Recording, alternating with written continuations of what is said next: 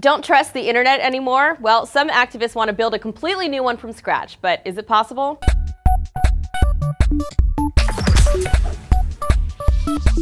In response to revelations about broad surveillance of mainstream internet services, a group of privacy advocates wants your help in building an entirely new, peer-supported internet from the ground up. The project, called Meshnet, has taken shape partly thanks to the Reddit thread Darknet Plan, where contributors have been hashing out the details of this ambitious goal. Although advocates of Project Meshnet want to make it clear that it's not a darknet project, it's an entirely new network that defines itself as a versatile, decentralized network built on secure protocols for routing traffic over private mesh or public internetworks. Here's how they describe that private mesh. Multiple computers are all connected to each other via a wireless connection spanning a large area, and all information, documents, messages, images, music, anything at all, is passed from computer to computer until it reaches its destination. If a computer, or node, is down, then an alternative route is found.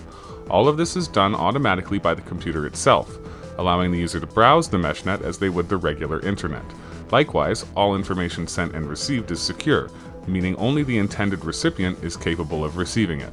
This means the architecture of the meshnet is owned by countless individuals instead of a handful of corporate providers, which makes the oppression of free speech impractical, bordering on impossible. How does that all work? Well, they've already established local networks in various cities, including Seattle, San Francisco, New York, and others. You can support these networks by getting a compatible router with CJDNS, which is part of the software component to the mesh network. Or you can install CJDNS on your home computer, but it takes a few steps and some technical know-how, which you can find instructions to on their wiki. Once installed, you can connect to a peer, and then you can access a secure, peer-supported internet wonderland called Hyperborea, which visualizes looks like this, but consists at this point of a small list of known websites accessible only through CJDNS, including some private social networks, encrypted pastebins, a Reddit clone, and more. However, in spite of its limited size at this time, the fact that Hyperborea is off the grid, so to speak, is enough to attract activists and privacy-minded users to it regardless, some calling it inspiring